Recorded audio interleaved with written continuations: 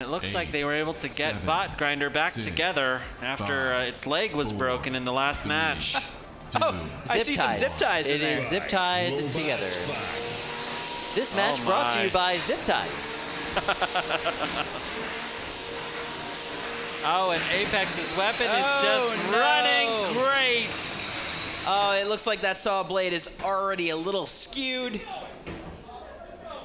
Just keep going, they say. Just keep going. This is the "'tis merely a flesh wound" moment for BOTGRINDER.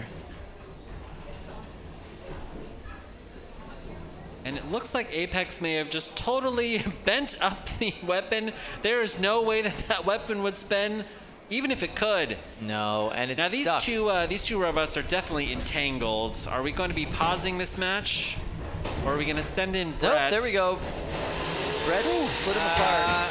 I don't know how this is going to end, guys. It's not going to be good, though. This is just driving practice now for Apex. Oh, they did it again. Ooh. Yeah, the blade's not supposed to be that shape. We do know that sometimes in these types of grudge matches, Brett does get belligerent. Yeah, when he knows that it's not really sanctioned, he's gonna do what he wants. Yeah. He's been put upon a lot today. He's had to have his good boy hat on all day. Oh, I know. No. BOTGRINDER has high-centered itself on its own weapon. Yeah, it's not going, and that's a tap out. That makes tap perfect out. sense. Oh no, you're supposed to help them get out of the arena, Brett. Come on. Oh, Brett, that's not nice. Brett, that's just not friendly. He always does this at the end of parties. He is the worst guy to invite. You gotta make sure he goes home early. Oh no! Wow. Wow. Yeah, you can't invite that guy. Yeah, just put that anywhere.